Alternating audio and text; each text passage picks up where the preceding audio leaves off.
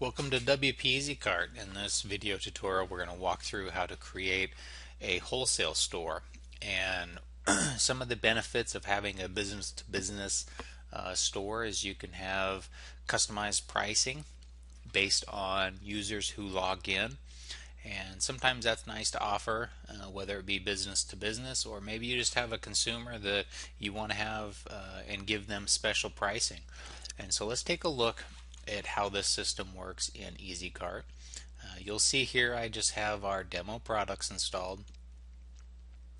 Most of these products already have a list price, and then this is the actual price of the item right now. So if we take a look, for example, at this spotted t-shirt, okay, the spotted shirt is $45.95.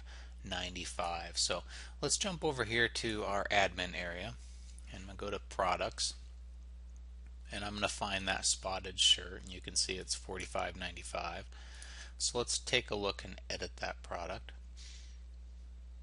Okay, so the current price right now is $45.95, as I mentioned, and we do have under the pricing options the ability to have a previous price. But we also give you several options underneath here. For example, volume pricing, which allows you to have volume groupings. For example, you might have a price if they buy 5 or more, they get, instead of $45.95, they get it for $35.95. But what we're going to take a look at today is this section, which is our business to business pricing. And this allows you to set up different tiers of users. Maybe you have a wholesale 1 level and a wholesale 2 level. You can actually set up multiple pricings on your products. Now, it's important to understand your entire store is the same store. So business to business users, wholesale users, everybody shops at the same store. What you're going to do is just alter the pricing based on who is logged in. So, for example, you can see here there is no user groups set up. So the first thing we want to do is start to create our different groups. And I'm going to go over here to our users. And I've got several different users here in my system. Now the security level right now for one of them is an admin. That means they can log into the admin with our external apps or control certain aspects of the store. Everybody who shops on your store is going to be the default shopper security level. And what we want to do is create a wholesale account. So I'm going to make Mike here a wholesaler, and this Michelle is going to be just a regular shopper.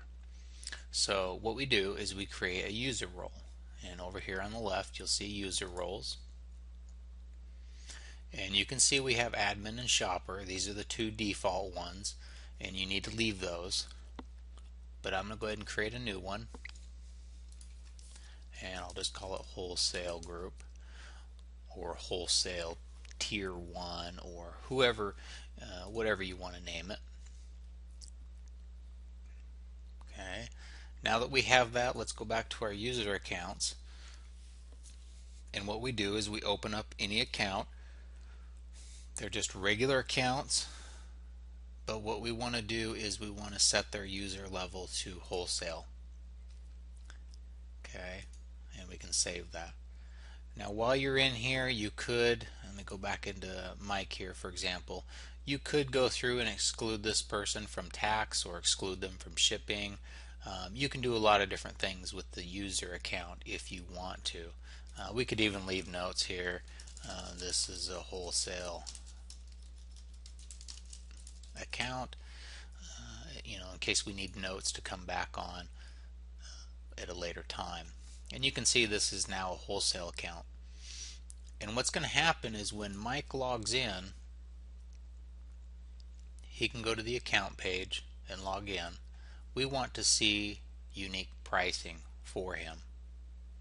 Okay, and so I'm going to come up here to accounts, and I'm going to sign out. I'm not sure who I'm signed in here as, but I'm going to sign in as Mike.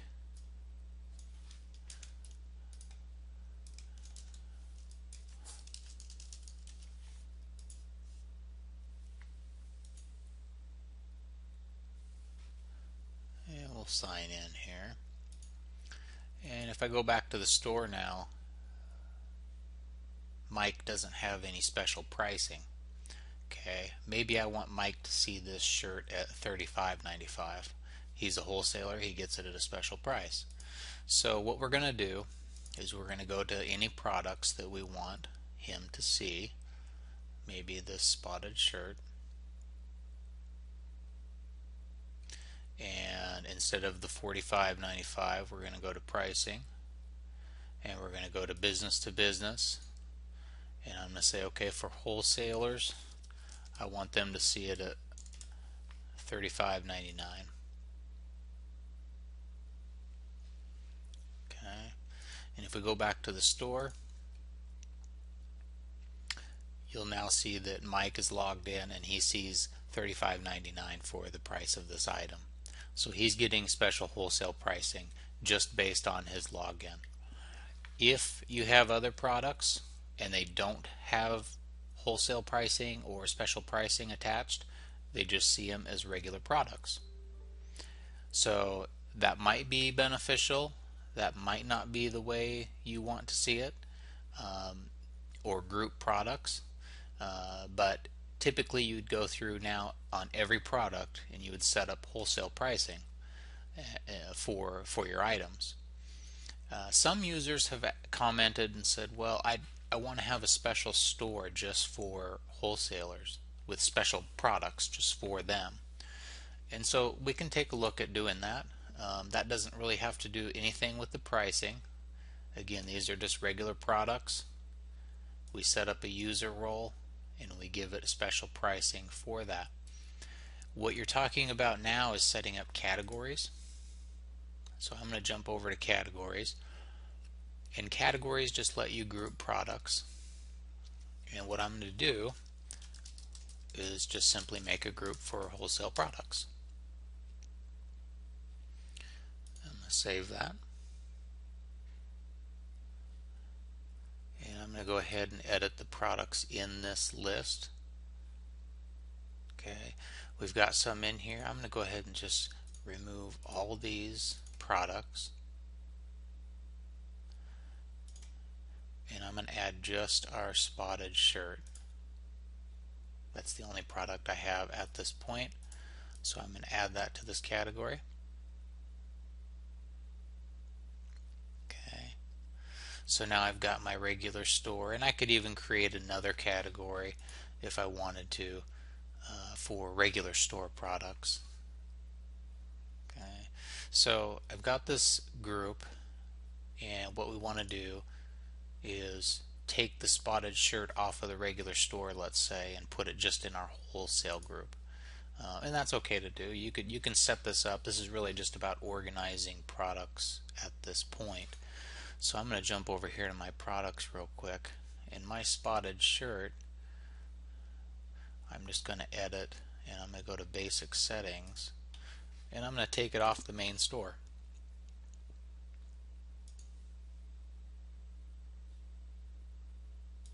Okay, so now these are just my regular products. I'm going to put a new category up here on the main menu for wholesale products or wholesale store or whatever. Again, I like to go into WordPress menus to use this. You can see I have a menu set up for my website using WordPress menus, and I'm going to use the store items. Okay. And if you don't have store items, again, I've showed this on other videos, it might be up here in your screen options. This just turns off certain areas in WordPress. It's kind of a quirky thing, but sometimes it's not even there and people are confused. Why don't I have store items?